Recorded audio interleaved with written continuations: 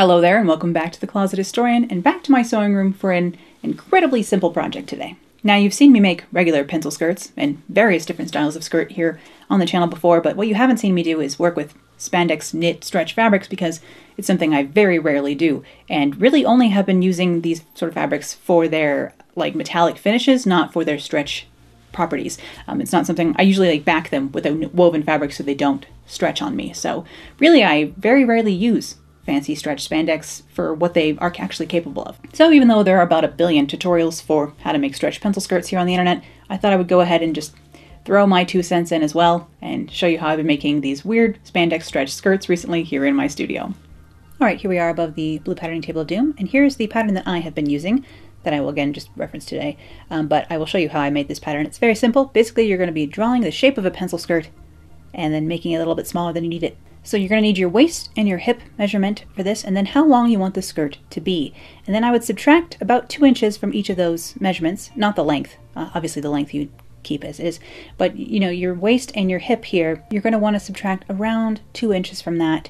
If your fabric is incredibly stretchy, you can go ahead and subtract maybe 3 or 4 inches, but I would say on average, unless your fabric is incredibly stretchy and soft, I would go with your measurements minus 2 inches. So things don't have to stretch too much, like patterns won't get misshapen or anything like that. Since you're making it custom, you might as well make it just snug enough. So my waist is around 30 inches and my hip is around 42. That's, you know, give or take a couple of inches depending on, I don't know, time of the panini.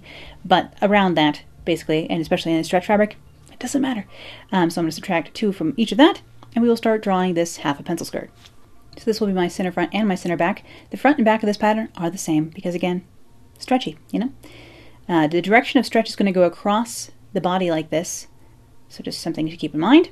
And here at the top of the waist, I need 1/4 of whatever waist measurement I'm using. So for me, I'm going to be making this with a 28-inch waist, so I'm going to make this about 1/4 of that, and then I'll add in a 1/2 inch for seam allowance. That's right. So then I need to find out the distance between my waist and like my full hip, like the fullest part of my hip measurement, like your bum plus your hips, whatever the fullest part of that is. However far down that is from your waist is something good to know for this. Again, being super precise with this won't matter too much because luckily, again, everything stretches, but just take a measuring tape and kind of hold it to your waist and then hold it down to where your hip is at its fullest, and that will give you a good guideline on where to draw this next line for the hip, which for me is around 7 inches down for my waist, and so I will go ahead and mark 1/4 of my hip measurement down here 7 inches down.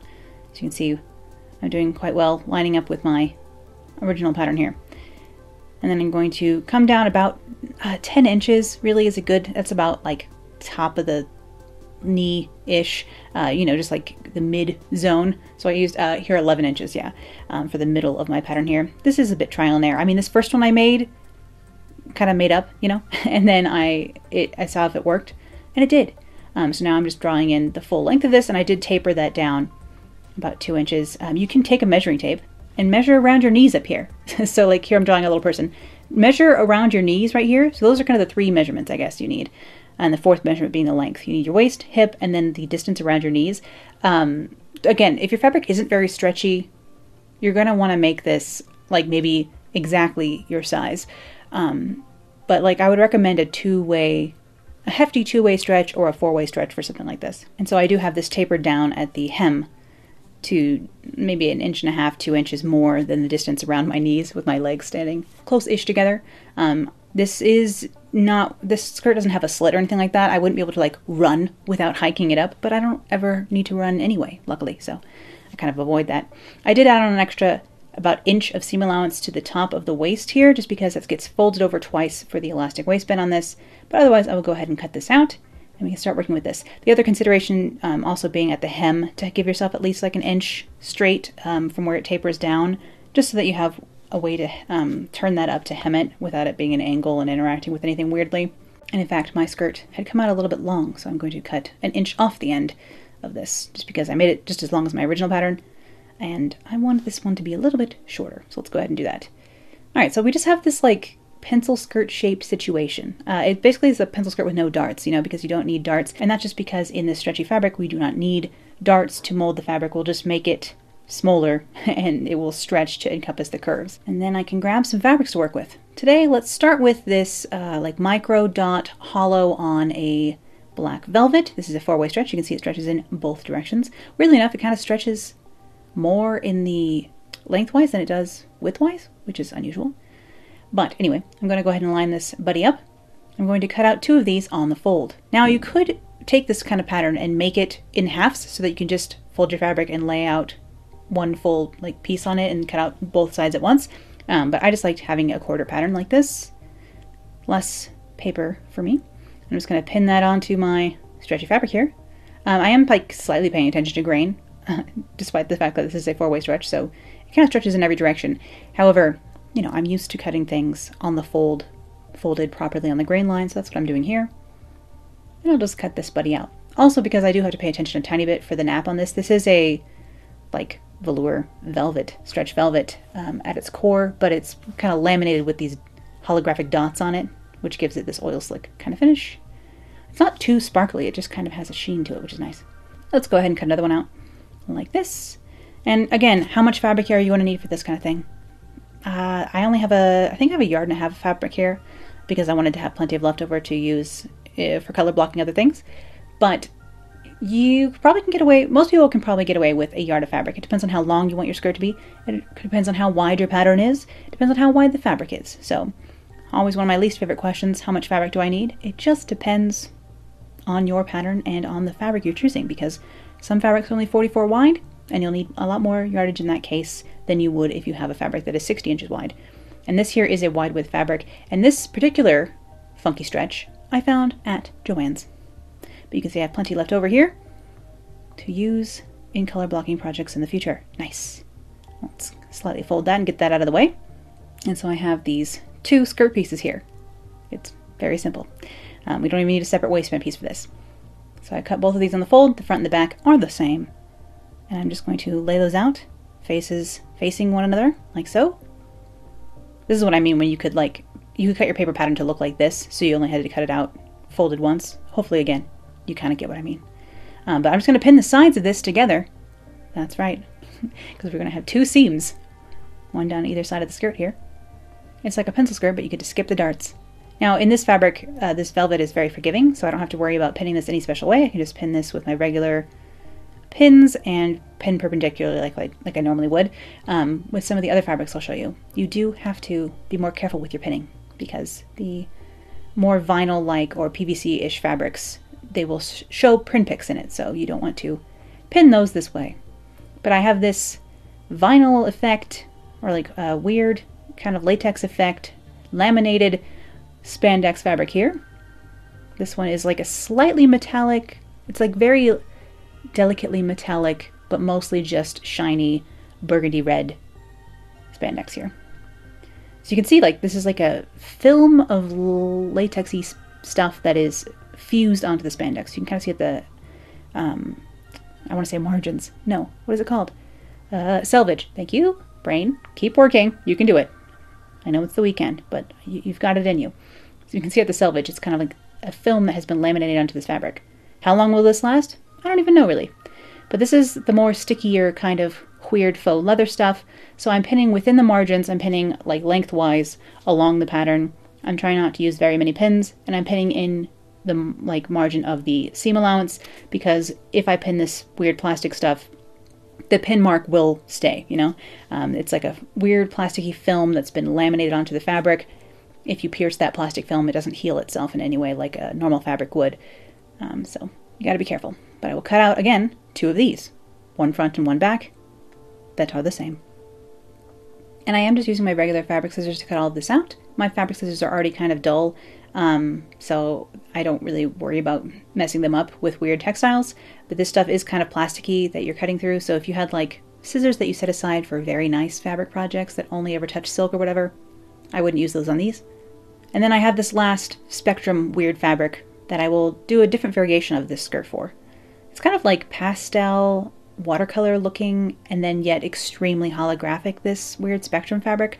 Now I'm going to take my original pattern here that you saw me reference earlier today and tape on a bit of extra paper, and I'm just going to flare the side of this. So I'm just going to flare out the bottom of this from about the knee down. So about 23 is where my knee is. So I want to start this maybe 2 inches, 3 inches above where my knee would be, and And I'm just going to flare this out. It's probably like a 45-degree angle-ish. Again, I'm not measuring it because when have you ever seen me break out the protractor? I should get a protractor. I don't know. But anyway, I'm just going to curve that off, make sure the hem is the same length all the way along, and we can have a slightly flared version of this skirt, which is just as easy to make, and just a little bit of a variation on the style. It's a little bit mermaidy without having to do a ruffle or anything like that. Adds a little bit more movement, much more walkable, this version, because there's a lot more excess below the knee there. But this fabric is just wild stuff. I don't love the pastel, like watercolory weirdness of this, but I do love the holographic effect. And in the dark, you don't really see the pastel colors that you can see here. Actually, in person, you don't really see like the pink. You can kind of see what I mean, like pink, purple, and yellow kind of splotchiness of this fabric. It is less noticeable in person. It's definitely less noticeable up close. And this has a very strong holographic effect, especially in light, so that's nice. And this is like, again, tiny little dots that are laminated onto this black spandex. But once again, I'm just going to cut 2 of these out along the fold, like so. Okay, over here on the Bernat B35 machine. That's right, I'm not using the Singer 99K today. And that is because I have this machine, this modern machine here, which can do something called a zigzag stitch, which unfortunately my 99K cannot. So you can use the zigzag stitch for this kind of thing. You need a stitch that will provide stretch, basically, and zigzag will get that to you. I have something else also available on this machine. Some machines have more stitches than others. See what your machine offers. This one has something called an overlock stitch, which is obviously a faux overlock, a faux, like, serger kind of stitch. And so that is what I'm using here. Some of you might be saying, Bianca, you own a serger. Why don't you just use that? And as I always say, the serger tension is a mess on that buddy. One day I'm going to buy an industrial serger, which I actually do know how to fix and know how to work with, because I've worked on an industrial serger for a long time, for a couple of years, when I was sewing in a factory setting, as a job when I worked for other people. But anyway, I digress. But here I'm using the overlocker stitch. It's kind of like a weird stitch that will still allow this to stretch, but you can just use a zigzag stitch for this kind of thing. And I'm just using like a 1/4 inch seam allowance on this. I'm not actually using the full 1/2 inch. I'm kind of using like, I don't know, 3/8. It's somewhere in between. I'm just using the edge of the presser foot as a guide, basically, to run this through here. Again, everything's very stretchy. Everything's going to be absorbed into the process, and it's fine. But this gives me a faux overlocked finish. This kind of stitch, because it's taking so many stitches per inch, it's like it's doing like a line of straight stitch that's not actually straight, and then a lot of extra little weird, like the stitch pattern is strange. That's all I need to say. The stitch pattern is strange, and it does eat up thread like nobody's business. So my bobbin kept running out while I was doing this. This is when I really got frustrated and was like, I'm gonna load 6 bobbins of black thread just so I have them ready. Because after doing the side seams for one skirt, it was out of thread already, because this weird stitch pattern eats up so much thread. But it is worth it for the stretchiness of it all. And it's nice to have finally used this Bernat for something, because when I got the 99K and I got the Bernat in the same weekend, I expected this machine to become my new main machine, because I didn't know if the 99K would even work. And then, of course, the 99K became my first love, and now I can never go back. So this poor Bernat doesn't get a lot of use, so it's lucky that I've been making some knit skirts recently, so it got to get off the shelf and put to some use. Poor thing. You can, however, get zigzag and special stitch attachments for older machines. So if you have an older machine that only has straight stitch, you can you possibly find an attachment for that kind of thing. You've all seen my buttonholer that I can attach onto the Singer 99K. They also have a similar device that does zigzag stitching. So it is possible to find special attachments for the older machines to do fancier stitches. The other thing to note about a 4-way stretch spandex like this is it's not going to fray. The cut edge, you don't have to worry about finishing the seams in any way. Most of these spandex specialty knits, actually even a lot of jerseys, do not fray in any which way. Most knits don't really fray. They unravel if you pull on one thread, but you have to almost intentionally do that. It's hard to get it. It's something this tightly knit, it's usually not going to come apart on you. And I know what you're thinking. You're thinking, but what about that weird latex stuff? Isn't that going to be a pain to sew? Let's find out. Well, since we are sewing on the back side of this fabric, because we have right sides together, it's just regular spandex on both sides, so facing the needle plate is the red spandex. Facing the presser foot is the red spandex backing. So there's no problem feeding this through the machine at this point. It won't be sticky or weird or anything. So this is just fine, putting this shiny faux patent leather kind of weird latexy material through the machine. It handles it no problem. And once our side seams for our skirts are done, we can go ahead and start working on the waistband. So I'm going to grab this first spectrum skirt here, and I'm going to mark the halfway point, aka the center front and center back here on these. So I'm just folding this so the seams are together, and I'm marking the front and back here. Hopefully, again, you can see what I'm doing. I'll turn that right side out, like so. And I'm not pressing my seam allowance open on this just because the faux overlock stitch I'm using doesn't allow for that kind of thing. It's like a thick faux overlock stitch. So I have a 1 inch wide waistband non-fold over elastic here that I'm going to cut to size. I cut this to 28 inches, which again is my waist minus 2 inches. You can go tighter if you want tighter. You can make it a little bit looser if you want it to be not like constrictive in any way. This isn't too tight on me at all. This is pretty stretchy elastic. I'm just taking that over to the machine and overlapping it a tiny bit and stitching it back and forth a few times with that same stretchy stitch. So now I have a waistband that's all sewn together. So I'm going to take the part where it was overlapped, and that's now going to become my center back, and that will delineate the center back for me. So I'm pinning that onto my center back here. I will go ahead and fold this elastic into fourths like this, so that I have like the same kind of markings as I do in the skirt. I'm going to take the seam allowance, point it towards the back, that I've now decided, you know, the back is where I pinned that overlap. Again, on the side here, pin that towards the back. And then the skirt is going to be a little bit bigger than my waistband here, just because the waistband is a little bit smaller because of that overlap that I did to close the waistband. But again, it's all stretchy, it's fine, as long as you're within a couple of inches. Nothing should go too awry. I'm going to take that over the machine, and I'm going to stitch this down, again using the presser foot as a guide, so it's about 1/4 of an inch in, but I'm still using that faux overlock stitch. You could still use the zigzag stitch. I'm just holding this in place. I only have it pinned in those 4 areas. Once I have the needle down and in here, you can see I'm holding this at tension. So I'm holding the skirt behind the presser foot, and I'm holding it in front, and I'm stretching the fabric so that it matches the length of the elastic, because again, the fabric is a little bit longer than the elastic, so I'm stretching the elastic out to match the fabric. Hopefully this makes sense. Just look at what I'm doing, you know? Now, funny enough, I did this for, I don't know, 2 years. I used to put elastic waistbands on mermaid tails. That was my job for a while. So the first time I did it was a little bit, triggering isn't the right word, because that's a very serious term, but it was a bit flashbacky for me in a bad way, because I used to just sew waistbands on to spandex mermaid tails all day. And now I don't really like mermaids anymore. It's been ruined for me, sadly, guys. I'm sorry. But I'm just doing that same thing all the way around, just overlapping when I get back to the beginning. But that's why when I say, like, I worked in a factory setting with swimwear knits for, like, years, and yet I don't know how to sew with knits, that's what I mean. It's because mostly I was just sewing side seams and waistbands like this. I wasn't doing anything fancy with knits. Just very simple stuff. Now you're going to fold the waistband over, and you're going to have your camera die on you right in an opportune moment. Dang it. So you can either do this from the outside or the inside, but you're basically folding the elastic under inside now so that everything is encased and you don't have to look at that elastic. Like so. So I've just folded that in on itself, and I'm just going to go around and basically sew the same way. So I'm holding it in front of and in the back of the machine, just stretching it a tiny bit as I go around, just to make sure everything lays smoothly and nicely. This is where you would use like a cover stitch machine if you had one, access to one. I have a couple of friends who still work in knitwear factory settings, so they probably have access to better machinery than I do for these kinds of things. But one day, if I have a big sewing room, or a bigger sewing room, I will probably invest in a at least industrial serger, just because I do serge quite a lot, just because it's my favorite way to finish raw edges. And the sad little brother serger that I have, although it was the best price, which was free because it was my mom's, is not really up to the task of a lot of work. Now I'm doing the same thing, putting that waistband into the latex kind of version.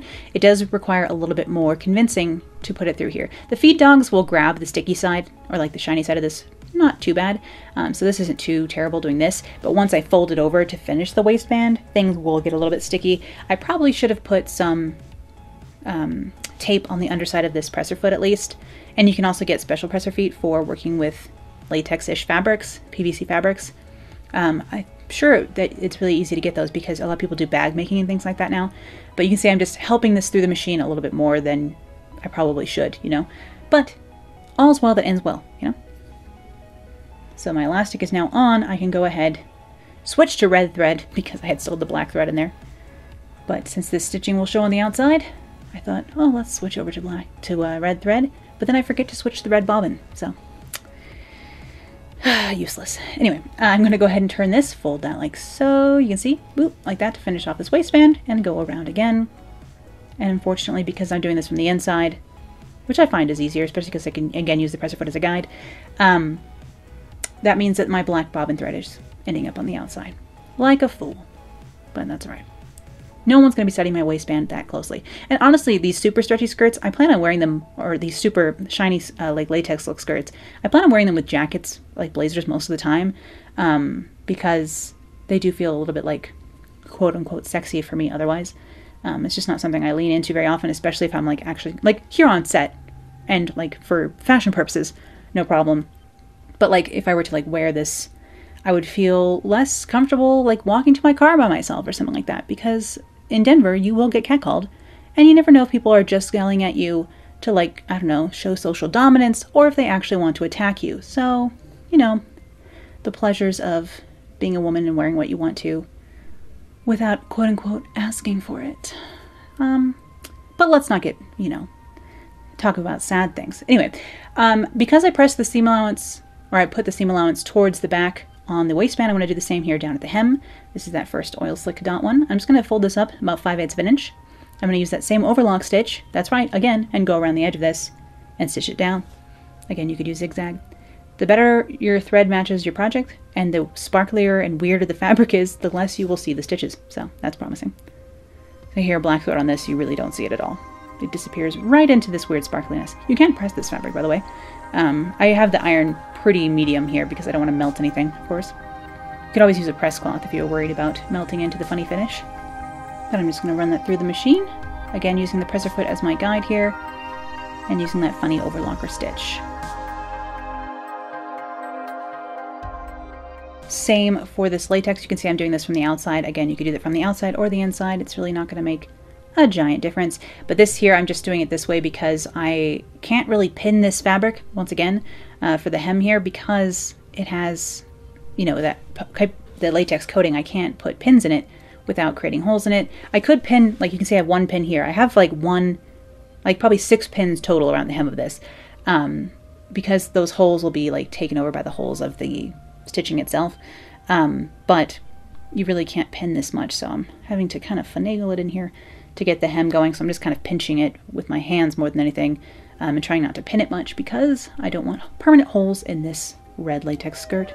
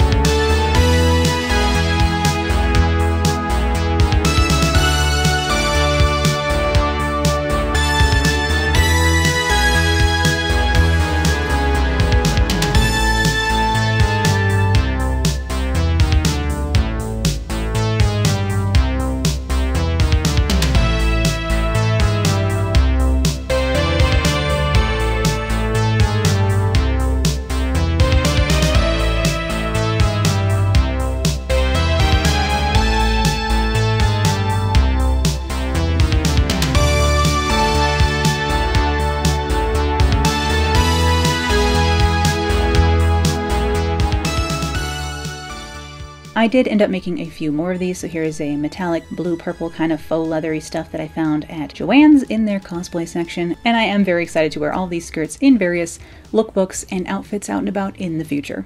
I hope this was helpful for any of you thinking about giving these stretch skirts a try. It's kind of hard to say that, stretch skirts. And thank you as always for watching today. I'll be back here with more vintage fashion, sewing, crafting, and costuming real soon, so I'll see you then. Bye!